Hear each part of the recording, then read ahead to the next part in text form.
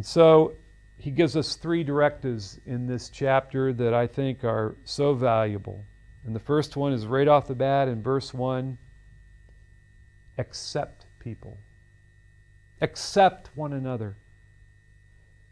Verse 1, accept him whose faith is weak without passing judgment on disputable matters.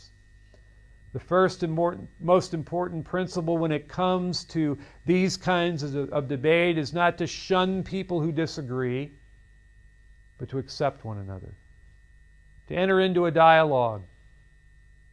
To talk about it.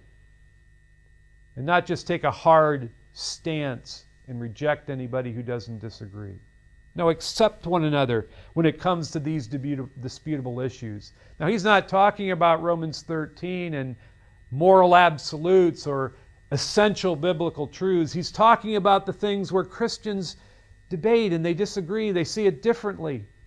And we can come to 2 different conclusions, and we're not necessarily wrong because we're acting in line with our own conscience and faith. And so the first directive is accept one another.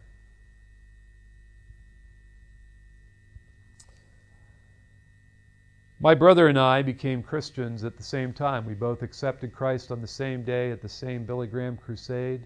I'm 3 years older than he is. I went on to college, back to the college I was at. He went on to Wheaton College, and after I graduated from college, I went to Wheaton Graduate School, and in the second year that I was there, we roomed together. And my brother and I are totally different. He's an artist. I'm more of an analyst. In high school, he was in tennis. I like basketball. You name the area. Our interests are totally different, and we also see the world quite differently. One of us must be left brain, one of us must be right brain. I don't know what's going on, but we've just disagreed our whole lives on just about every area. And after we became Christians, man, we would get into these debates. And I would try to pressure him and argue with him and try to get him to see things my way, like the importance. I remember we debated the importance of a quiet time every day. And I just kept on stressing, you got to read your Bible every day. And he'd say, well, yeah, I read my Bible and I pray, but don't give me this everyday stuff. I'm led, I do it regularly, I do it frequently. And I mean, it's just this kind of thing. He wanted to be involved in this one group that I didn't think was so good, so I tried to persuade him not to get involved in this group, to get in the group I was in. That group was okay. Well, finally it got to the point that we had so much conflict that I knew something was off in my attitude, and I read one day Romans 14. And for the next month, I memorized the whole chapter. Because I knew I needed help from the Holy Spirit, and I needed help to learn how to accept my brother. And I remember how important it was, that verse, I think it's verse 4, you know, who are you to judge your brother? To his own Lord he will stand and fall, and the Lord is able to make him stand. It's not up to me to make him stand, it's the Lord who will make him stand. I'm to accept him on these kinds of debating issues. And so the first directive that we're given here very clearly is that we're not to pass judgment, we're not to look down, we're not to condemn if people disagree with us on these debatable issues, because God has accepted them They're a Christian just as much as we are, and God is able to make them stand. Now, there's a second directive in this passage, and it's in verse 5. One man considers one day more sacred than another man considers every day alike. Each one should be fully convinced in his own mind. So Paul's saying that first we need to accept each other in these debatable areas, but then secondly, we can come to our own personal conviction. And we should. We should study Scripture, and we should come to a conviction as to how we look at these things. We don't have to be wimpy. We don't have to be wishy-washy. We don't have to have no idea what we believe in these areas. No, let everyone be fully convinced in his own mind. There's a famous biography of Abraham Lincoln, the great American president.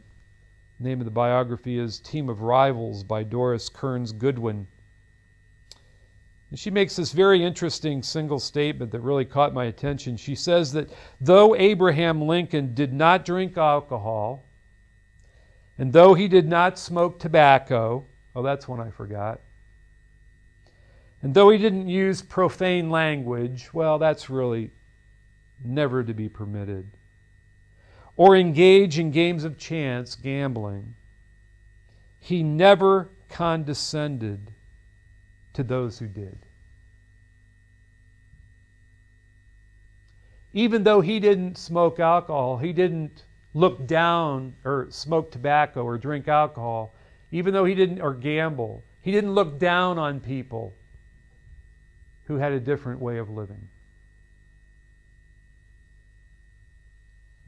And yet he had his own personal conviction that he himself in his own life would not practice these things. Well, I think one of the biggest areas of debate and discussion when it comes to this whole area is alcohol. I mean, in America, we went through a period of time where we made drinking alcohol illegal. It's called prohibition. Created all kinds of unintended consequences of criminal activity, smuggling in alcohol. It was a mess because laws like that on disputable issues are not wise. But when it comes to the use of alcohol, I want to read you an interesting story. Before I read this, I'll just mention to you, my personal conviction is I don't drink alcoholic beverages. My wife doesn't drink alcoholic beverages. That's just our personal conviction. Now, we have a lot of members of our family who do drink alcoholic beverages.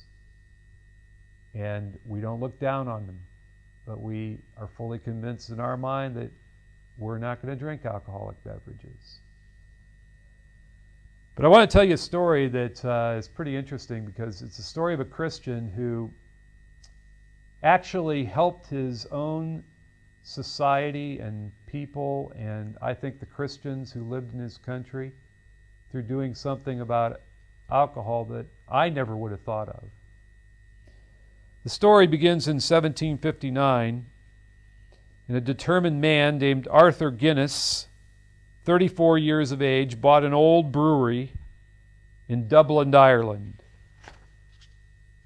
It had been for sale for 10 years, but nobody showed any interest in it because beer was almost unknown in rural Ireland. Everybody drank whiskey and gin. It was cheap.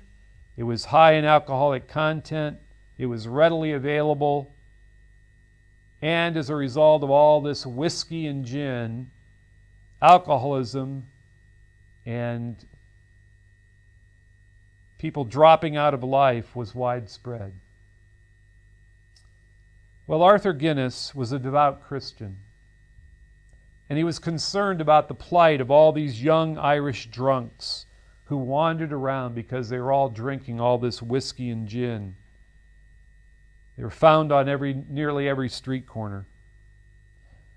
So once when he was walking in the streets of Dublin, he cried out to God to do something about the general drunkenness of Irish society.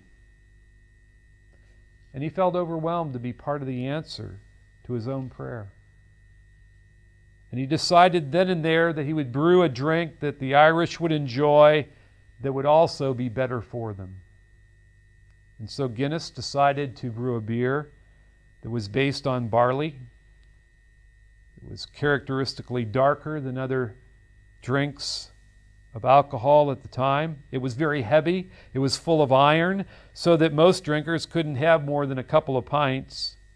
And this fact, combined with the fact that there was a lower alcohol level than whiskey or gin, meant that much fewer people in Ireland were getting drunk. And so young Arthur Guinness made a beverage for the Irish that now is the national drink of Ireland, and people drink it all over the world. Now, I never would have thought of that because I'm not interested in alcohol at all. But you know, I'm glad that in this disputable issue, Arthur Guinness did this. And I accept it. And I accept that we have a difference in our own personal convictions on the use of alcohol. And I believe that that's part of what God wants in a local church on all of these issues. That first, we would accept one another and not make everything a moral absolute. And secondly, that we'd come to our own personal convictions. And then the third directive that Paul gives to us here is in verse 13. Therefore, let us stop passing judgment on one another. Instead, make up your mind not to put a stumbling block or obstacle in your brother's way. This is the principle in Scripture of not being a stumbling block. And this is often, I believe, misunderstood. Because I've heard people put it this way. Let's say about having a television in your home. You know, a person might say, I think having a television is wrong. Another person says, I can watch television in faith. I'm careful with what I watch. But I have the faith to have a TV. Two different viewpoints. Now, Paul would say, accept one another. Be fully convinced in your own mind what's best for you. And then third, don't be a stumbling block. Now, what's that mean? Well, I want to suggest to you that not being a stumbling block does not mean that the person with the TV needs to get rid of it, lest this person who doesn't believe in TVs would somehow stumble over the fact they had one. That's not what it means. I believe it's been misinterpreted that way at times, that that's what a stumbling block means. No. This is what a stumbling block means.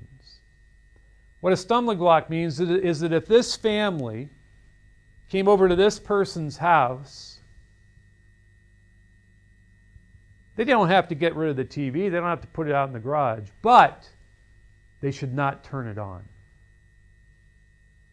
Because this family doesn't watch TV.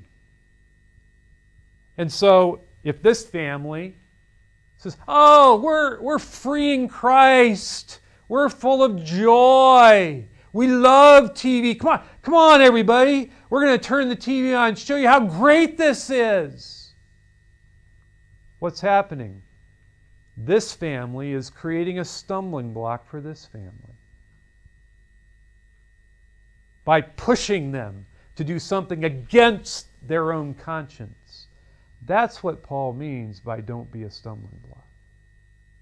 Not get rid of your TV because this person looks down on TVs. But don't bring them in and cause them to stumble by doing something their own conscience doesn't allow. And the same thing's true with alcohol.